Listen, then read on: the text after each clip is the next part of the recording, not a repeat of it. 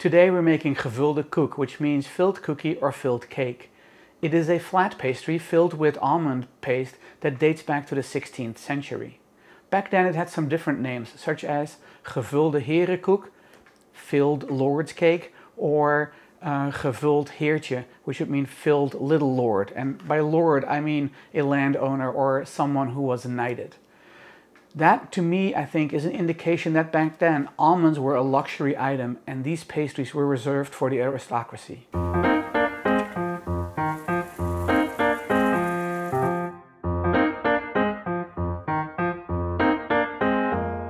Hi, I'm Toine and welcome to my kitchen. If you're new to this channel, I focus on cooking foods from my home country, the Netherlands, and some of its former colonies, such as Indonesia. I love all things almond, and apparently so do the Dutch in general, which is probably why the last several pastries or cookies I've made had almonds in it or almonds as an optional additive. I'll post links to those recipes in the description below. I love Gevulde Koeken. They remind me of train stations because the kiosks typically had them under a light so that when you would eat them they would still be warm. The best ones, of course, are the ones you buy at a patisserie or the ones you make at home. Growing up, we didn't eat Gevulde Koeken at home very often because they're rather large, about 10 centimeters, 4 inches, and very rich with almond paste. So that was always a special treat whenever we would get them. The first thing we're going to make is amandelspice, almond paste. I like making it from scratch, but if you don't want to take the time, you can just buy it at a local grocery store. We'll need 250 grams of sugar, 250 grams of blanched almonds with the skin removed, 1 egg, and the zest of half a lemon. Making almond paste is not difficult. All you'll need is a food processor. And what we're going to do is we're going to add the sugar, the almonds, and the lemon zest. Put the lid on there. And now we're going to pulse it. What you want to make sure of is that you're not turning this into almond butter. So just pulse it until it becomes almost like almond flour or almond meal. Don't take it any further. And then we're going to add the egg. Here we go. This is going to make noise.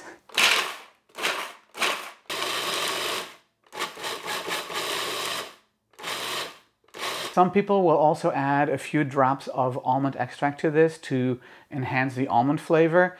It also makes it so you don't have to let it rest too long to develop the flavors.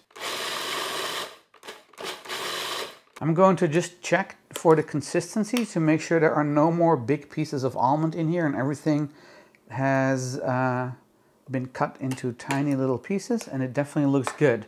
So now I'm going to add the egg and pulse it until it forms a paste.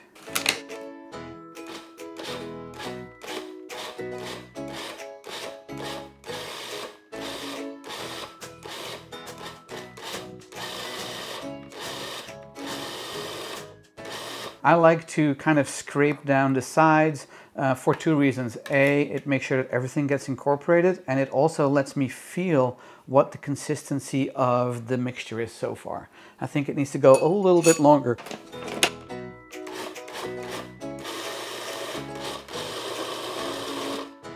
You know it's done when you can form it into a ball. It's going to be a little bit sticky.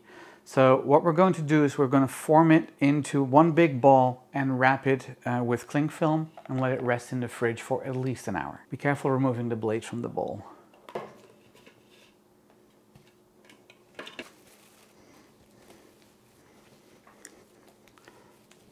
It's very sticky and it is very firm.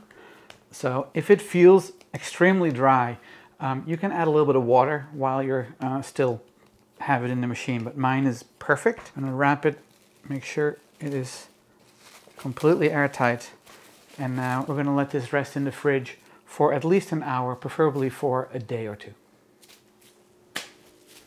To make the dough, you will need 300 grams of all-purpose flour, 120 grams of superfine sugar, 180 grams of butter, 1 egg yolk, 1 tablespoon of milk, the zest of half a lemon, 1 teaspoon of baking powder, and a 1/4 teaspoon of salt. I'm gonna use a hand mixer today, so I have a glass bowl. I put some anti-slip underneath it to just secure the bowl to the board so it doesn't shift around while I'm doing this.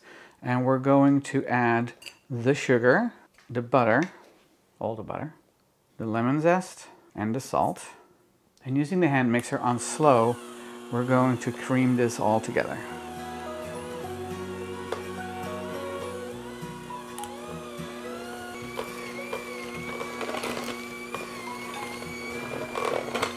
I'm going to use the spatula to scrape the edges of the bowl.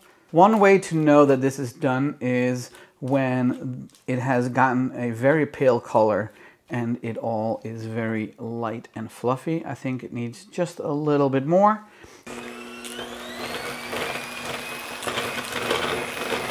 I think this is done. Let's add the egg, the milk. I'm going to scrape the edges. Then we're going to beat this together.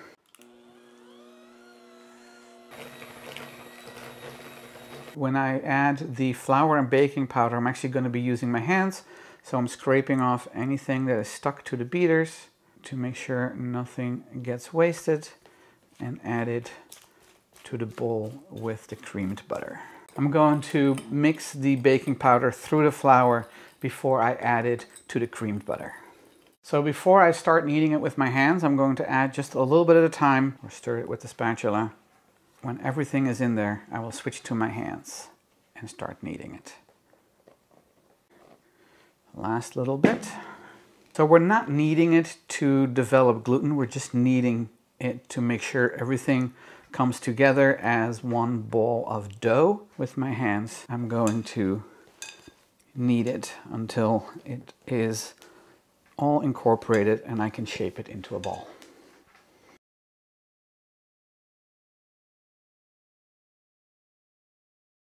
So you know it's done when it doesn't really stick to your hands anymore and you can push it into a ball.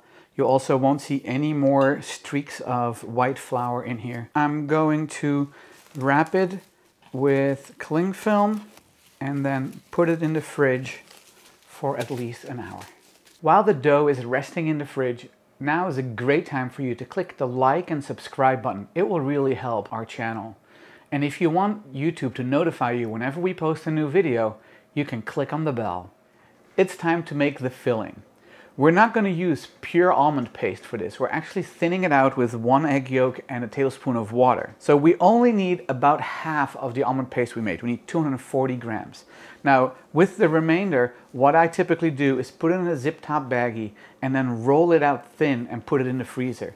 That way, when I want to use it again, it thaws very quickly. The first thing I'm going to do is put the almond paste in there, and using my handy dandy pollepel, I'm actually going to break it apart a little bit so that the beaters will have an easier time incorporating the egg and the water into it. So just break it apart.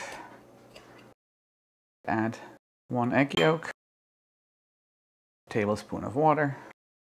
Start on a low speed so nothing flies up, and then we'll increase speed.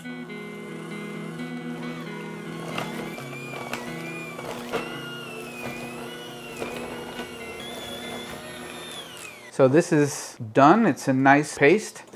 And now what I'm going to do is weigh this and then divide it into 12 even pieces. So the total of this weighs approximately 250 grams, so divided by 12, that makes somewhere between 20 and 21 grams each. So I have tared my scale and I'm going to try to put 20 grams of the paste into like individual servings in this dish so that I can then easily add them to the Gevulde Koeken.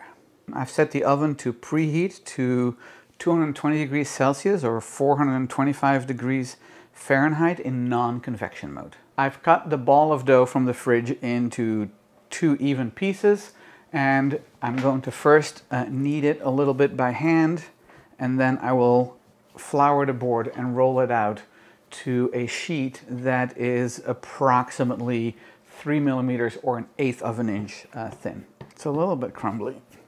Don't put too much pressure on it because it has a tendency to crack, and we're just going to keep rolling it until it is nice and thin. I used a 10 centimeter 4-inch round cutter to cut out as many circles as I could. In order to optimize the dough, I cut the circles as close together as possible.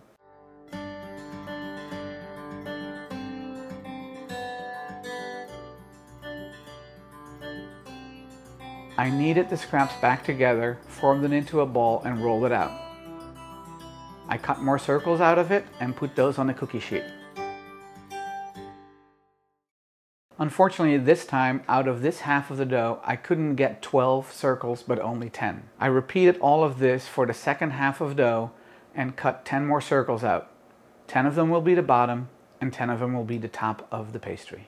I took one sheet with circles out of the fridge, and these are going to be my bottoms. So I'm going to take a dollop of the almond paste and put it on each one. It's very sticky. I'm going to have 2 little dollops of almond paste that I won't be using. I've added filling to each circle, so I'm going to spread out the filling, leaving a 1 1/4 centimeter around the edge. That's about 1/2 inch, because that's the border we're going to use to crimp the top and the bottom together. So I'm using a little bowl with water to actually spread it out with my finger. It's a little bit easier. I'm just wetting my fingertip just enough to make it so the almond paste doesn't stick. With a little silicone brush, I'm going to wet the edges of the dough that don't have almond paste. You don't want to make it too wet, just wet enough that the 2 layers will stick together. I put the first top on one of the bottoms when I took this straight out of the fridge, and as you can see, it was too cold. The dough started cracking, so I let them sit for approximately 5 minutes. Now they are soft enough, and I'm just going to put them on top. Try to line it up best you can. And now with a fork, we're going to crimp the edges together. Make sure you go all the way around so that it is completely closed. We're going to place an almond in the middle of each of the cookies. That is the very traditional design, but you can get creative and make a star with 3 almonds per cookie. I've seen that as well. And then we are going to brush them with egg wash, 1 egg, 2 teaspoons of water. Go over the almond as well, because the typical look is that the almond has that same kind of glossy exterior as the egg wash dough. So you want to just cover the entire top with egg wash. I'm now going to put them in the oven, and they need to bake for somewhere between 13 and 18 minutes, but after approximately 8 minutes, I'm going to check them and most likely rotate the cookie sheet, because our oven has a couple of hot spots, and that way they are not browning unevenly.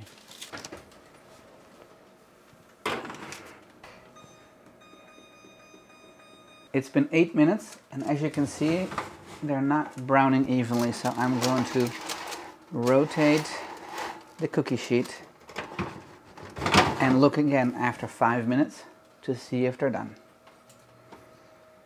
So 5 minutes has passed for a total of 13 minutes, and they are done. They are beautifully golden brown. So I'm going to take them out and put them on a rack to cool.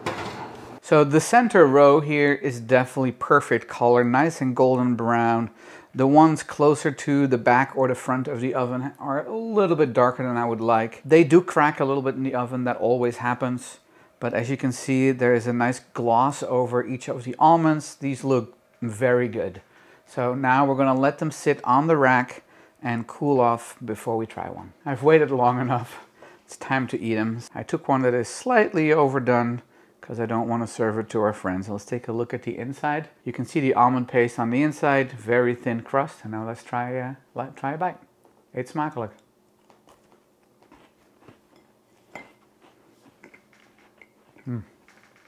The crust is buttery. The almond paste on the inside is delicious, but that's no surprise because I absolutely love almond paste. Overall, just a fantastic pastry. Thank you for watching. If you like this video, please click the like and subscribe button and share it with your friends. If you have any questions, you can leave them in the comments below. I'll post the recipe on my website, toineskitchen.com, and you can follow me on social media. Thanks, and I'll see you in the next one.